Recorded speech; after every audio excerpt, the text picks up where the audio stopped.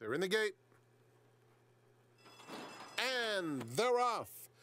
Steal the Diamonds flies out of the gate. Castle has some early speed too. And down on the inside, here's Grinning Tiger rushing up and now engaging Steal the Diamonds to the half-mile pole. Lieutenant Dan gets a dream spot in third, 2 lengths off the pace.